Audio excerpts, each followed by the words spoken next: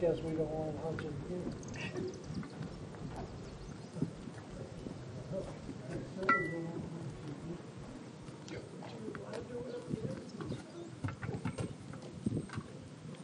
Now in 1781, British soldiers would patrol up and down Lake Champlain. They would not only just land at places like Mount Independence across the lake or all the way up to Crown Point, surveying the area and picking up refugees. They would also land here on October 22nd, 1781. Not just sailors, but an army under Lieutenant Colonel St. Ledger, who was poised to thrust down towards Saratoga. And while these sailors were most accustomed to being stationed in position on their vessels while the water was not frozen, now they were sent on board land.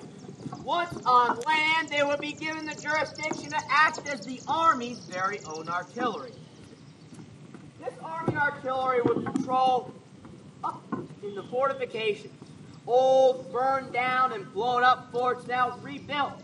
And now it was Navy sailors crewing out these guns on land, ready to defend at a moment's notice.